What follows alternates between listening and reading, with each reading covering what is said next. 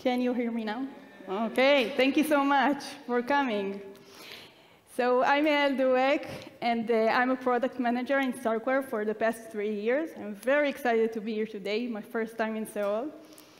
And today I'm going to talk to you about Starknet Native Smart Accounts, also known as account abstraction, and why this is a real difference in the blockchain UX. I'll take my clicker.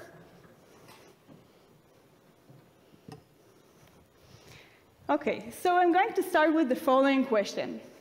Why are people scared of blockchain? And I've been searching Google for this question, and what I got was this answer. That's the most common answer. People just don't understand it. And I'm saying, why do they need to understand it? Do they understand the entire banking system? So basically, what we want is the users to have the same user experience that they are used to.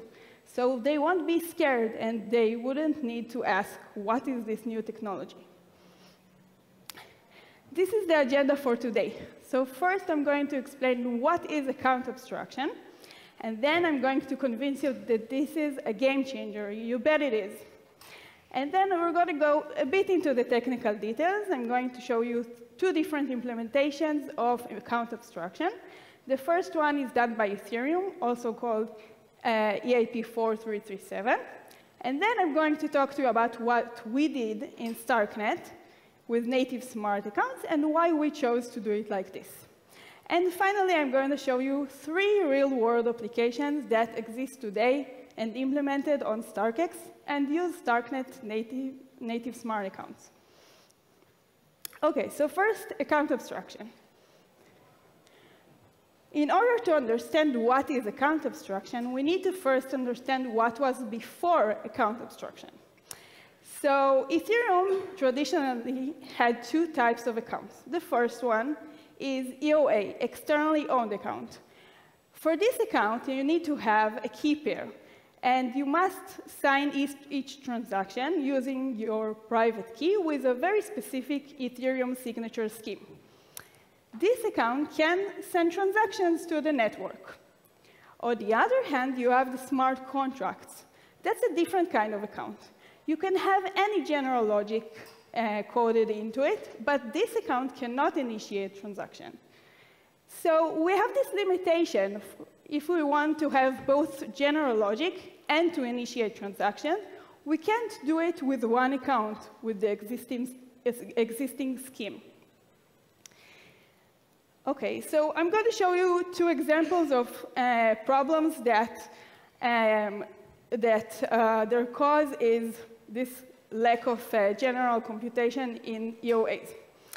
First of all, who in the audience ever used a seed phrase?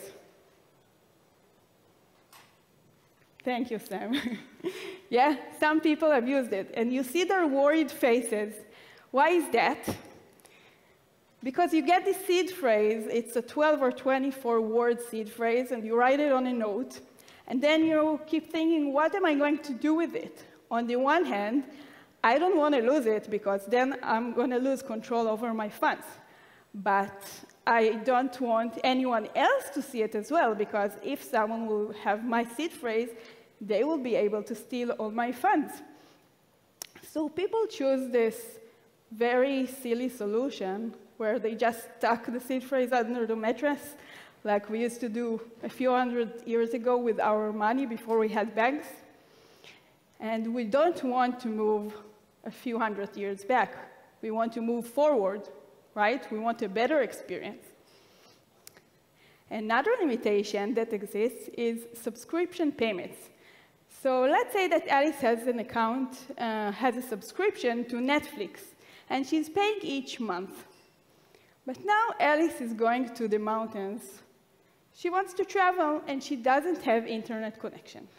And now she can't pay her Netflix subscription, but she really wants to get home and binge her favorite TV show, Emily in Paris.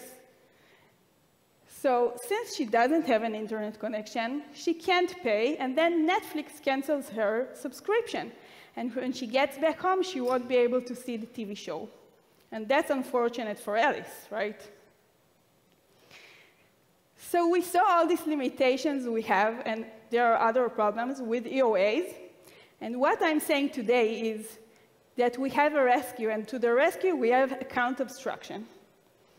And account abstraction offers a few main features. The first one is that you can use different signature schemes. You don't have to use the Ethereum signature anymore. So, for example, this can solve the seed phrase problem that we saw before. Another thing you can do is pay fees with a different token, not necessarily the Ether token. And it also enables atomic multi-call, which is very useful for DeFi operations, for example, where you need to do first give permissions, give allowance to an ERC20 contract, and then do swapping, for example. You can also have different replay attack prevention schemes. So you don't have to use the sequential nonce that is the traditional way in Ethereum. And you can have any general logic, for example, recurring payments for Netflix. So let's see what kind of experience you will have with account abstraction. So first, you remember the confused user with the seed phrase. And now see this user, he's sitting, he's relaxed. He can use his Face ID in order to sign transactions. That's very comforting, right? And this mobile will sign the transactions for him with a different signature scheme. You can have multi-signer. Multi-signer enables, for example, a shared account between multiple parties, where all parties need to sign each transaction in the account. That's useful for organizations, for example. And you can also have better security in your own account, where you have, for example, two different signers, your own signers, a Google signer and, let's say, a mobile phone signer. And then if one of them is compromised, your funds won't be stolen because you have another signature that is required. Another thing you can do with multi-signer is fraud detection. So here you can see a malicious party, a malicious actor, stealing your seed phrase. And then this actor is trying to make a very big transfer from your account to his account. But since we allow multi-signer, you can have a fraud detector that is required to sign each transaction in your account. And this fraud detector can detect a suspicious activity in your account and then call you or send you an email and ask for your approval of this suspicious transaction. The last example is for gamers. Do we have any gamers here? Oh, we have. Thank you. So this gaming experience can be dangerous. For example, there might be a monster running toward you one moment, and you really need to fight it. And if you're playing with your friend, you may want to pass him your sword because he doesn't have any weapons. And if you're fighting together, you have a better chance to kill the monster. But now you get this annoying pop-up saying that you must sign a transfer of your sword to someone else. And you need to verify some parameters. This is very annoying, right? The monster is running towards you. You can't spend some time in approving the transaction right now. So session keys enables you to delegate the signing task to someone else while you are playing. So you can play peacefully, and then later on, you will get your signing. You will be the only signer again. And you can limit the signing for weapons only or something like that. OK, so we saw all these nice things we can do with account abstractions. And of course, there are other great ideas.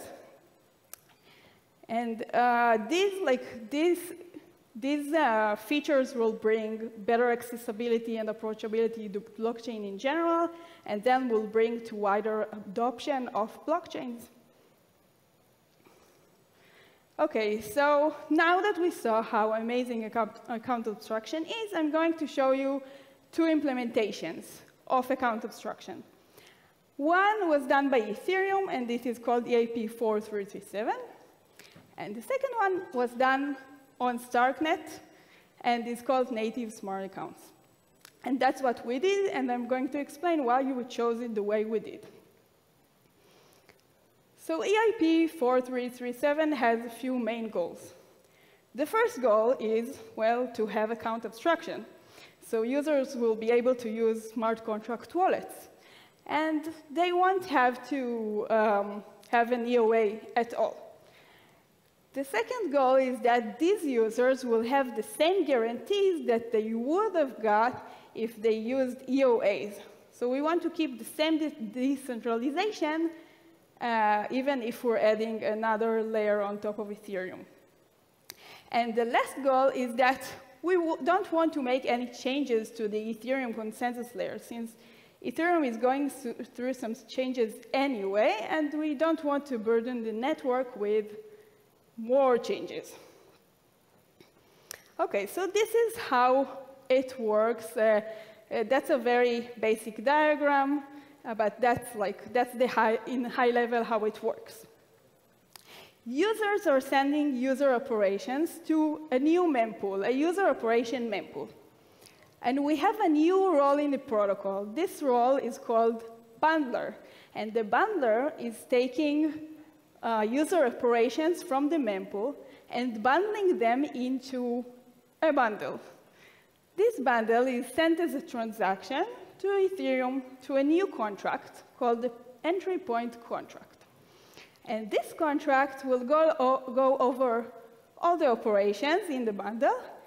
First, it will validate that each operation is valid in terms of the signature. It will validate its signature.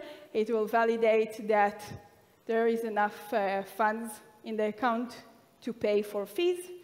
And then if the validate function passed, it will execute the operation that the user requested. OK, another thing you can do with the EIP 4337 is called Paymaster. Paymaster enables paying fees with a different token than the Ether token. So in fact, the Paymaster is a service provider. It deploys a smart contract that is going to pay fees for users. It needs to make sure it has enough funds all the time to fund the user's fees. And then the Paymaster pays the fees in Ether for the user. And the user will pay back after execution in a different token that he owns, for example, USDC. So this way, users don't have to hold Ether in their account when they're doing operations. Something to note here is that the bundler in this scheme is exposed to DOS attack, and this can be performed by both the user and the Paymaster. The way the attack works is like this. The bundler, before it inserts the operation into a bundle, it needs to simulate the validate function and see if it's going to pass. If it's not going to pass, then anyway, the bundler is going to throw this operation because he doesn't want to put it in the blockchain. He's not going to get paid for it. If simulation passed, then the bundler will put the operation into the mempool. Then the operation is inserted into a block. Now there's a real-time validation on the blockchain, and this validation can fail, although the simulation passed before. This can happen if the validation is reading from some external storage, for example, and then storage has changed. And then the bundler is not getting paid, but he did some work, so it's not fair, right? So EIP 4337 solves this, or can I say reduces this attack by putting some limitations on the validation function. But I won't get into it right now. You can talk to me afterwards if you're curious about it. So now I'm going to show you what we did on Starknet. What we did on Starknet is account abstraction that is baked into the protocol. It's one of our architecture decisions. And it's called Native Smart Accounts because it is native in the protocol. So in Starknet, we have every account is a contract. That's the only type of account we have. We don't have EOAs at all. The signature in the transaction, the signature field, is a flexible field. It can contain any type of transaction. And the sender address is the account contract address. It doesn't correspond to your public key in any way. The account contract structure has two main functions. It has the validate function. That's very similar to the EIP of Ethereum that we saw earlier. It has the validate function. This function verifies the account signature, and this can be any type of signature. And it has the execute function, which executes the operation that the user wanted to execute. And this can also be a multi-call. So now I want to compare the two solutions and explain why we chose to implement native smart accounts. Here we see the three features that account abstraction offers: fee abstraction, non-subtraction, and signature abstraction. These three are all supported by the two solution, although, as a side note, on Starknet we haven't implemented the fee and non-abstraction yet, but it will be existent in future versions. But basically, the architecture supports the three features. Then I want to talk to you about the bundlers.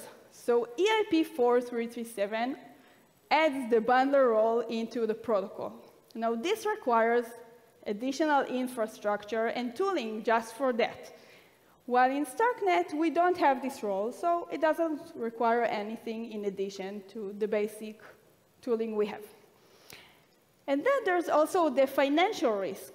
As I discussed earlier, the bundler is exposed to some DOS attacks. So the bundler is taking the risk that the state will be different when he's submitting the transaction, and some operations may fail and he won't get paid. Now there's legacy EOA. So in Ethereum, all the wallets and applications need to support both EOAs and account abstraction.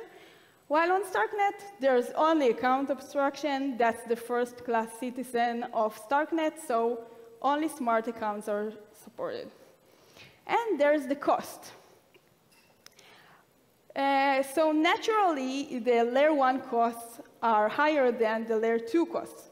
So account abstraction will be costly on layer 1 on Ethereum, which means that some users may decide to stick to the EOAs after all, because they don't want to pay more. While on Starknet, since it's a layer 2, and there's about 100x reduction in cost, the price for account abstraction is negligible. So users, well, they have to use it, but they won't feel the difference in the pricing. And they will get the improved user experience. OK, so finally, I want to show you 3 real-world Starknet applications that we have today on Starknet. And this will show you that it's very easy and useful and practical to implement all kinds of new features using Starknet Native Smart Accounts. First, we have the Bravos wallet, which supports the hardware signer of the mobile. If you remember the relaxed man that is using the Face ID in order to sign transactions, that's what Bravos has implemented. So Bravos has 3 layers of security. There's the seed phrase signer, and there's the hardware signer, which requires the person signing to have both the mobile and his Face ID, so that's 2-factor authentication. And you can also decide to have an account with an increased security with 2 signers, both the seed phrase signer and the hardware signer. So this is better if you have a large amount of funds. The second real-world implementation is the Argent wallet. Argent implemented a guardian to their wallet. So each user that chooses to have a guardian will have a second signer to his account. The guardian will monitor the transactions that are happening in the user account, and if anything bad happens, it will stop signing and say, tell the user or send him an email and tell him that something bad happened and he needs to approve this suspicious transaction. Now you can say, hey, this guardian can censor transactions and just not sign them, but that's okay because the user can always remove a bad guardian from his account. It just takes a 7-day security period. The third and last example is Visa recurring payments. So if you remember poor Alice who wanted to watch her TV show on Netflix and couldn't pay for her subscription in the mountains, now she can do it with recurring payments without being connected to the internet. So in this scheme, we have Alice's account on the left side, and Alice's account has a white list of contracts that it always approves requests that get from these contracts. Okay, and the auto payment contract is the recurring payments contract from Netflix. Now every month, Netflix will initiate a request from the auto payment contracts to ask Alice's account to make transfer to Netflix. And Alice's account will approve this transaction because the auto payment account is in the whitelist. So this way, Alice is happy. She can binge Emily in Paris and see if Emily finally chose Gabriel or Alfie. And she is happy, and she can go hiking. So to summarize, what we've seen today is that account abstraction is going to make a huge difference. It has all kinds of features. For example, different signature schemes. Multi-signer, which offers better security. Mobile signer, which adds better UX. And other great features like fraud detection, session keys, recurring payments, and tons of other ideas. You probably thought of a few right now. And I showed you 3 real-world applications, Bravos, Argent, and Visa, that show that this is very practical and useful right now. All of this will bring to a better world and improved experience of blockchain, and eventually to wider adoption. I invite you all to try it on Starknet. And if you do, please contact me and let me know how it was. Thank you.